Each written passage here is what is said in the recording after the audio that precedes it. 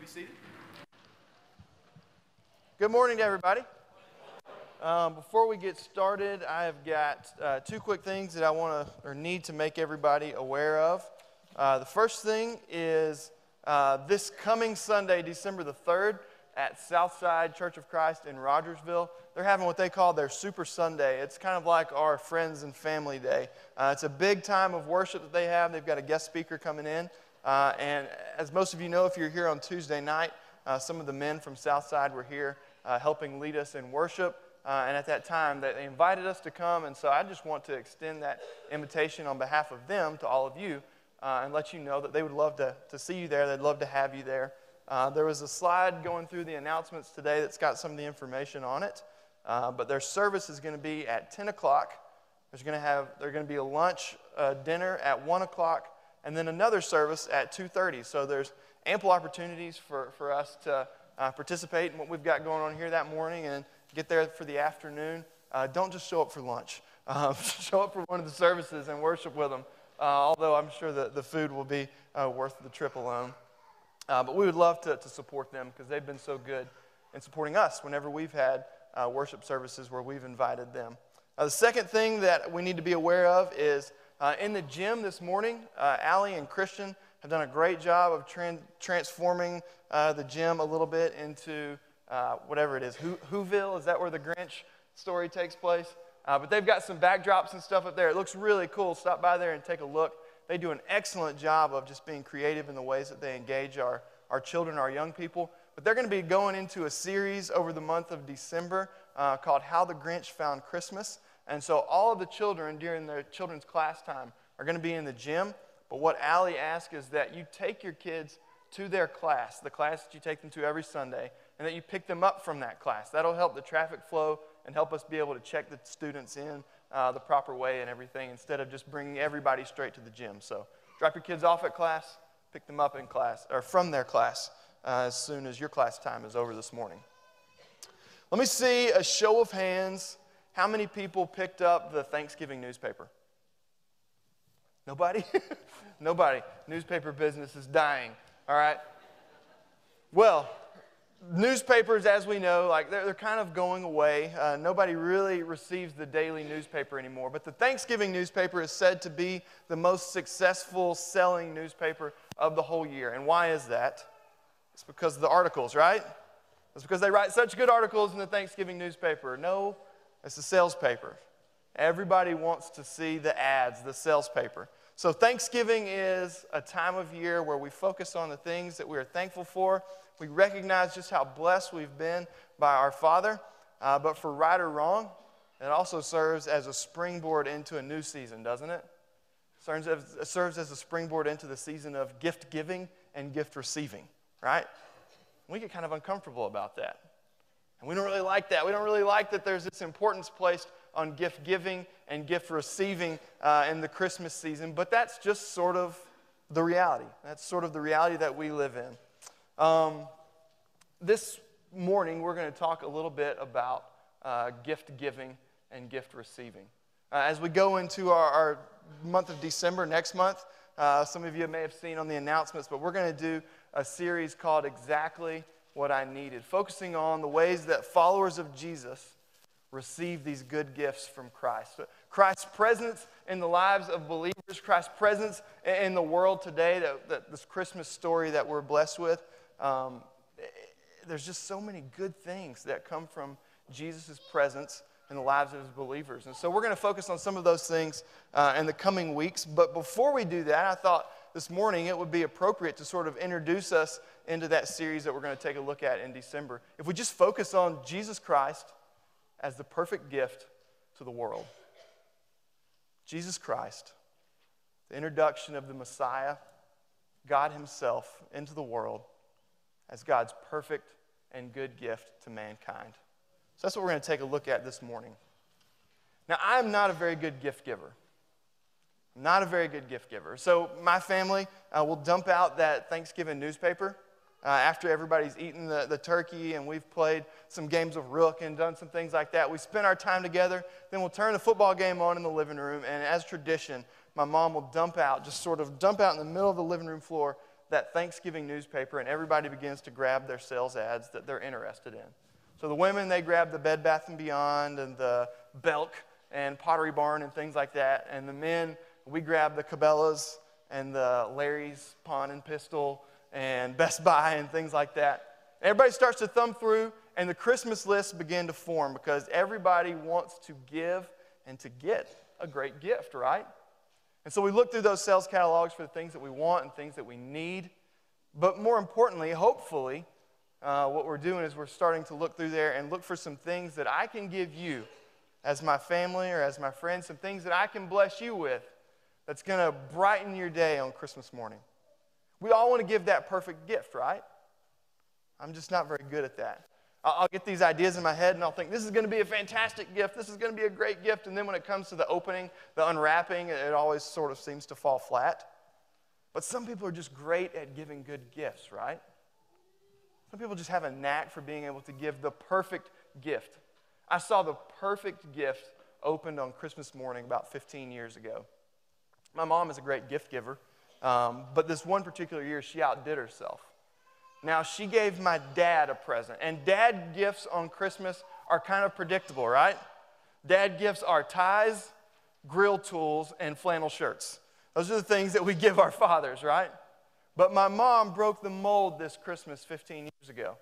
And on Christmas morning, she comes out and she has these squares about this big, wrapped flat, and 3 of them. And she gives them to my dad. And I remember he was sitting on the couch, and he begins to tear into the wrapping paper, and he opens them up. And what it is 3 paintings. It's a series of paintings, and they weren't just any paintings, but they were these beautifully framed and matted paintings of the Flint River. It's the river that my dad grew up on. River that he spent all of his time as a child playing and fishing. And there were specific spots in the river that are sort of landmark spots. If you grew up in that area, you know there's sort of the Flint River Dam where people will go and fish. And there's another area that's great for picnics and swimming holes. And it was a series of paintings that sort of represents these special spots in the Flint River, a river that meant so much to my dad as a boy. And so he takes a look at these paintings, and I'll never forget him sitting there on the couch, and just his eyes started to glass over. And he's just speechless. He doesn't know what to say, and through quivering words, he tells my mom, "Thank you." And for the rest of that Christmas morning, while everybody's opening their presents, my dad is sitting there and he's looking at these paintings. And he starts to tell stories about how he and his dad used to go to this exact spot in the painting, and they would fish and they would talk all day. And he sits there for the whole morning. He just looks at the beauty that is the perfect gift. We have been given a perfect gift by our Father in Jesus Christ. A gift that I think demands a similar response as what my dad saw, that, or what I witnessed in my father that Christmas morning. A response that just says, "Thank you. Thank you." So what goes into making the perfect gift? As I said, I'm not a great gift giver, but if there's anything that you're not very good at, if there's something that you're bad at, I guarantee you this, you could type it into Google or you can get on YouTube and you can find somebody that's going to help you get better at whatever that thing is, right? Giving gifts is no different. There is tons and tons of blogs and websites where people have compiled these lists of tips and things to help you be a better gift giver if you're just not that great. And so about a year or two ago, I remember searching for some of these things. I want to get Natalie a great Christmas present.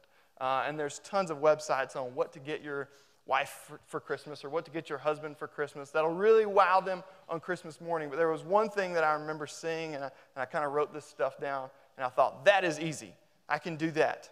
It wasn't a list of actual products to give them. It was just a little checklist, and it was simple. It was 3 things, and it said, if you can do these 3 things, if you can buy a gift that checks off in each 3 of these areas, then you've got the perfect gift.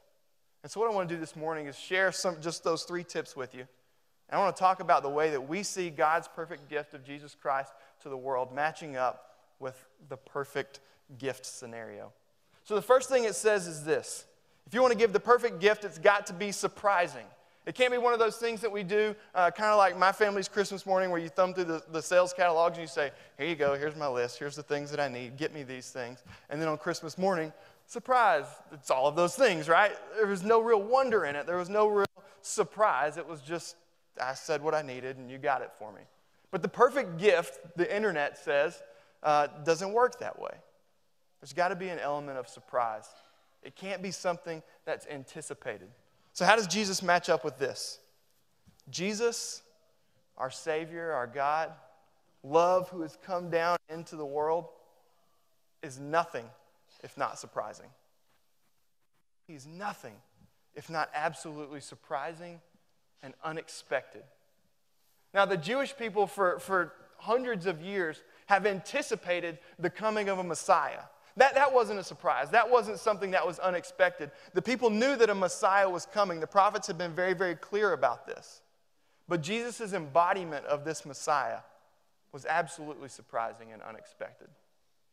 At the point in time where we'll talk about this for the next few weeks, but at this point in time when Jesus is born into this world, the Jewish people have been through an absolute roller coaster. They've just been up and down. And there's been times where God has delivered the people of Israel, and He's been so present and He's been so powerful in their life, and He's lifted them up to points where they're flourishing. And then there's been other times where, due to their waywardness, it's felt like God was absolutely absent in their life. And they'll end up in Babylonian exile. So they've been removed from their homeland. They've been taken to a new place. And here we have the Israelite people in exile. And finally, they get to leave the exile. And they get to go back home. And the Jewish people are scattered at this point. And eventually, they'll find themselves under Roman rule. And for the Jewish people, it seems as though things just couldn't get worse. Right? We used to be here. God lifted us up. And He had us at the very top of prominence and power, and we were flourishing as a people, but now things couldn't be worse as we were being oppressed by the Roman government. But the Jewish people had faith. They had faith that one day God was going to rise them up again as a people. And key to that faith was the words, the promises of God that echoed through the words of the prophets, as they said, a Messiah is coming, one who will raise you back up as a people. Nick read to us this morning from Micah Chapter 5. This is one of those famous messianic prophecies. One of these famous lines that the people of Israel would just cling to. These promises of God that you will be raised up again. I want to read it one more time. It says, "Marshal your troops now, city of troops, for a siege is laid against us. They will strike Israel's ruler on the cheek with a rod. But you, Bethlehem, Ephrathah, though you are small among clans of Judah, out of you will come for me one who will be ruler over Israel, whose origins are from old and ancient times. Therefore Israel will be abandoned until the time when she who is in labor bears a son, and the rest of his brothers will return to join the Israelites. He will stand and shepherd his flock in the strength of the Lord, in the majesty of the name of the Lord his God, and they will live securely, for then his greatness will reach the ends of the earth." The Jewish people would read these prophecies, and they would hear these words of God, that one is being raised up, a Messiah, a Savior who will return Israel back to its rightful place of prominence and power. And in the minds of the Jewish people, as they would read these prophecies, there begins to be this image created of what scholars will call the warrior king. Right? The Messiah is going to be this warrior king, one who, like Scripture says, comes from ancient and old times. And he will stand in the strength of the Lord the same way that Moses stood in the strength of the Lord, in the same way that Joshua did, in the same way that David did. He will stand in the strength of the Lord, and he will rule his people. And everyone will know his name from the ends of the world. And the Jewish people would think a Messiah is coming. This warrior king, he's coming, and he will overthrow Rome. And once again, we will be lifted back up. But Jesus, the embodiment of this Messiah, couldn't have been more surprising. As they imagine this warrior king, what they can't imagine and what's so unexpected is that this Messiah is not going to be born of royalty, but instead he'll be conceived by the Holy Spirit, and he'll be brought up by a pretty average Jewish carpenter and his young wife. And as Jesus, his birth is very surprising to the Jewish people and this idea of the Messiah. But his life continues that trend because his life is unexpected and his life is surprising. So as this Messiah, this supposedly warrior king, rises up and he grows up, eventually we see Jesus at his baptism. And after his baptism, Jesus begins to speak and to preach and teach. And his teachings are just amazing, people. They've never heard teachings like this. And then eventually Jesus begins to perform miracles and do things that no one has ever seen before. And the people become amazed by Jesus. And eventually he'll begin to heal people, and at a touch, at a word, people's diseases will begin to vanish. The leper's skin will be cured. And the people become amazed by this. And the Bible talks about how in his hometown, people would say things like, "Is this Joseph and Mary's son? How in the world could it be that he does these amazing things?" Jesus is so surprising. But eventually, after people have listened to his teaching, they've seen his miracles, they've seen him heal people, eventually the people begin to say, "I think it's possible that this Jesus of Nazareth could be the Messiah that we've been waiting for." And so finally, as people begin to sort of latch onto this idea that it's possible, this could be the Messiah, and Jesus once again surprises them all. Because while Israel, the Jewish people, were waiting for this warrior king to rise up and to snuff out the power of the Roman government, what we see is Jesus, the Messiah, have very little interest in starting a revolt against Rome. What we see is that he has his sights set much higher. From our hindsight, we get it, right? Jesus didn't come to overthrow the Roman government. Jesus came to overthrow sin and death. While Israel expected a Messiah who would offer a solution to their national problems as a people, God offers Jesus as a solution to the universal problem of people. While Israel expected a Messiah that was going to overthrow the government and rise them back up as a people, as a national power, to be the ease to all of their problems as a nation, as a people, God offers the perfect gift in Jesus to be a solution to the universal problem of mankind. While their expected version of the Messiah was a warrior king who would end Rome's oppression of the Jews, Jesus becomes the servant king who would end sin and death's oppression of mankind forever. Jesus is surprising in every aspect. What's so beautiful as I look at how surprising this gift of Christ to the world is, this gift of the Messiah, it's so beautiful because we see such a good Father in God, right, as he offers this gift, where he doesn't give the people what they want, he doesn't give the people what they've asked for, what they've expected, he gives them what they needed. And what they needed was something much more than they could have ever dreamed. And that's exactly what our God offers through this perfect gift of Jesus. So the second thing that makes a perfect gift is this. Number one, it's got to be surprising. Number two, they say this: if you want to give the perfect gift, the gift has to tell something about the giver. You've got to know something about the person who's giving the gift by what that gift is, right? So it needs to describe or say something about the relationship that the giver has with the recipient, okay? Jesus does this beautifully, right? What do we know about God from Jesus? We know everything. Well, everything that our minds can comprehend, right? God is so much greater than anything we could ever wrap our brains about. But we know a good deal about God. We know what his character looks like. We know what his heart looks like simply by looking at Jesus. We know the giver by looking at the gift. The book of John is unique. The book of John, I think, paints a great picture of how we see God through Jesus. So John is written, it's the last gospel to be written, right? So a few decades here after Jesus' death and his ascension back up into heaven. And so the other Gospels have been written. Most people think Mark first, and then Luke and Matthew offered their input, and then finally John. But they say that John is written during a time when Christians were facing a lot of persecution from the other Jewish believers. People were giving them a hard time for believing that this Jesus of Nazareth was the Messiah, was really the Son of God. And so they say that John is likely written this gospel in an effort to encourage Christians to say, no, he's exactly who he says he is. He is God himself. But the very beginning of the book of John is awesome, and I think it paints a picture of how we see God through Jesus. So the beginning of Mark, we sort of see like the life of Jesus just immediately gets jumped into, but Matthew and then Luke write their Gospels, and they say, well, we need to tell a little bit more of the story. The reader, a person who's trying to understand Jesus, needs to know that there was this miraculous birth. And what we see now is John saying, no, we need to zoom out even more.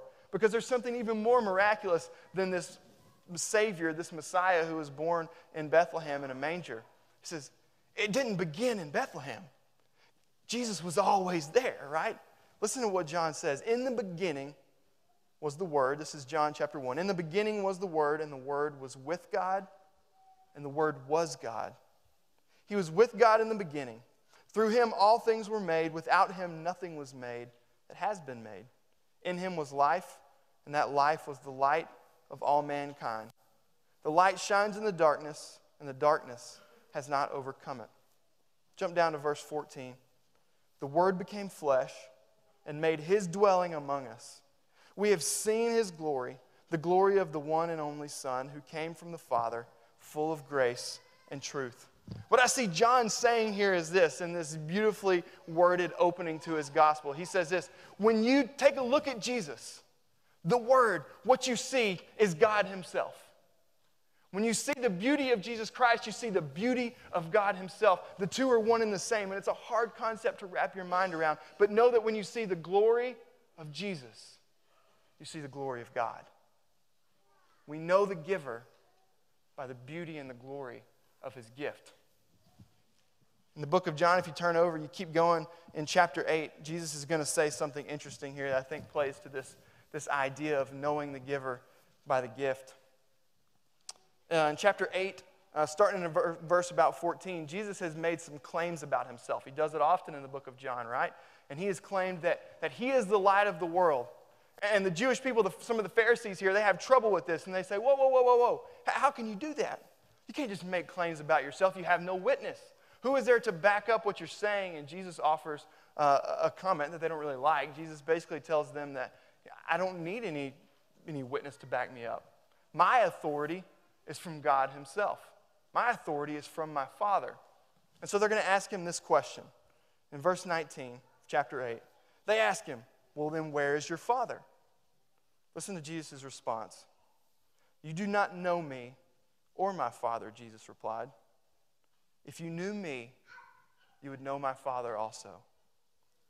If you knew me, you would know my Father also, Jesus says. Isn't that beautiful?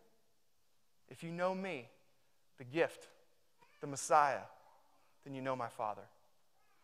Because Jesus says, everything there is to know about God, you can see it in me. I love that. We see so much about our God, the Creator God, through the life of Jesus. Basically, when we look at the gentleness of Jesus as He encounters the broken, we see the gentleness that our God has as He encounters us in our brokenness. As we see the compassion that Jesus has as He takes a look at the sick and the afflicted and the people who are marginalized on the outside, we see the compassion that our God has for the same types of people. As we see the frustration that Jesus has when the Pharisees are using the law to oppress people, we see this frustration, I think, that God has when we have a tendency to do the same thing sometimes today. As we take a look at the intense love and passion that Jesus has for His friends, His followers, His disciples, we take a look at the love and the passion that God has for the church today. We know the giver by the gift. We know the love of God by the giver or by the gift. So the next thing that we see is this. Not only do we just simply know God, but we know something else based on the gift. And this is a simple thought, and then we'll jump on from here. But I think this is really, really important. We know, based on Jesus Christ, something about the giver. And it's this. That we are desperately loved by God. I want to say that again. For some reason, as I was studying through this was the one phrase in this whole thing that just stuck out to me. And so I think that there's got to be somebody in here this morning, or numerous people in here this morning, who need to know this and who need to hear this clearly. When we take a look at Jesus Christ, when we take a look at the gift that Jesus Christ was to the world today, what we see and what we know about God is this, that we are desperately loved by Him. Sometimes we just need to know that. Sometimes we need to be reminded that God, the Almighty, the Creator of this universe, is desperately in love with you. Ernie read this to us earlier. I want to read it again. This is in 1 John chapter 4, verse 9. This is how God showed his love among us. He sent his one and only Son into the world that we might live through him.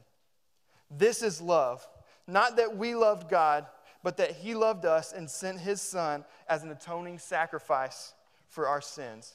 If we have trouble wondering sometimes, does God really love me? Is God really there for me? Understand this. Take a look at the gift that Jesus Christ is to the world. Take a look at the gift that the Messiah's life is to you. Take a look at the gift that that death on the cross is. And know this. You are desperately loved by your God.